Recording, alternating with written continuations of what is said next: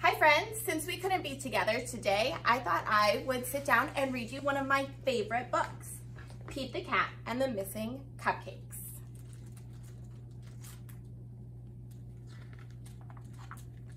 Pete the Cat and the Missing Cupcakes.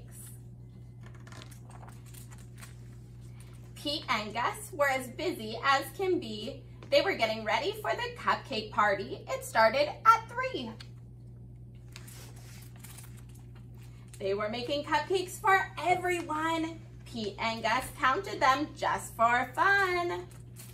1, 2, 3, 4, 5, 6, 7, 8, 9, 10.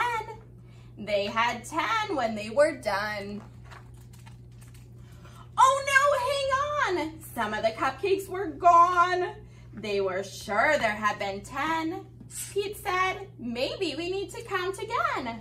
1, 2, 3, 4, 5, 6, 7, 8. They counted the cupcakes lined up straight. Now there were 8. It looked like someone had taken 2. But who? Pete and Gus did not know what to do. Just then they found a clue. Gus said, look what I have found. Sprinkles on the ground. I bet it was Squirrel. She loves sprinkles. Squirrel said, it wasn't me. It couldn't be. I've been at the spelling bee. Uh-oh, more cupcakes are missing. Come and see. This was too weird. 2 more cupcakes had disappeared. Now there were only 6. 1, 2, 3, 4, 5, 6.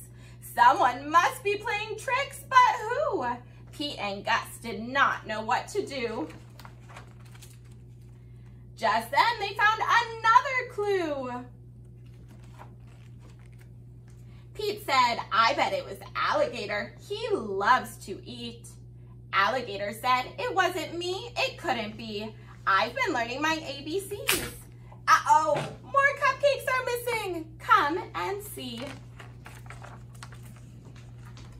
Now there were only 4. 1, 2, 3, 4.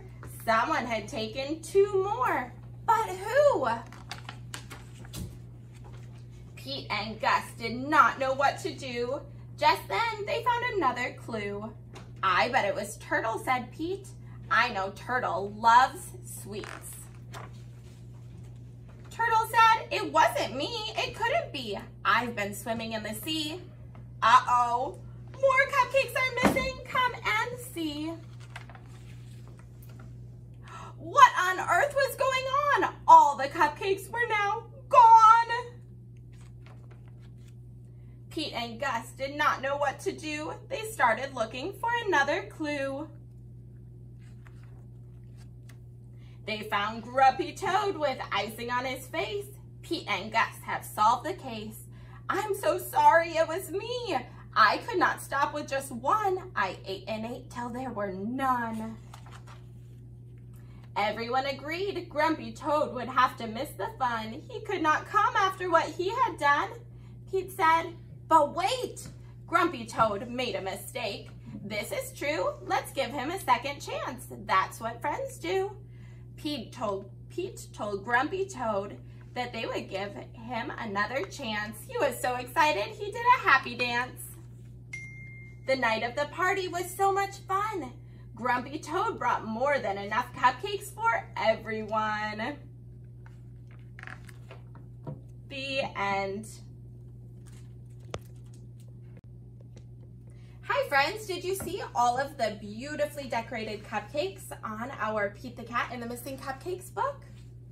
I did.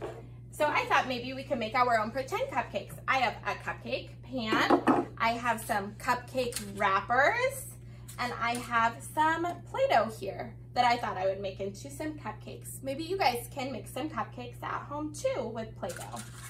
I also have some rice that I can use as sprinkles and put them on top. See, beautiful cupcakes.